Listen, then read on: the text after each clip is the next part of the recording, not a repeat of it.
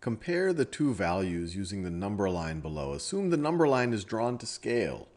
So they have 0, and we can either pick a greater than, less than, or equal to 1 minus x. So let's think about what x is. So x is over here. It's to the left of 0. It's even to the left of -1.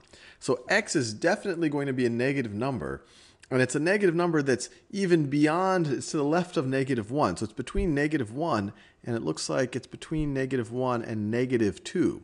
So x could be like -1.6 or negative, yeah, it looks roughly around -1.6, give or take a little bit. So if x is -1.6, and that's just my rough estimate looking at the number line, what would 1 minus x be?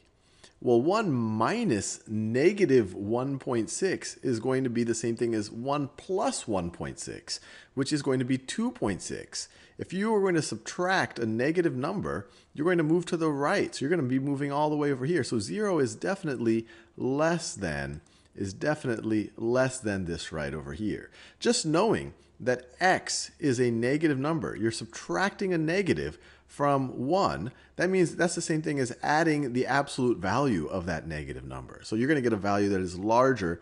This is going to be a value that is larger than 1 if you know that x is negative. And we know that x is negative right over here. So let's just check our answer, and we got it right.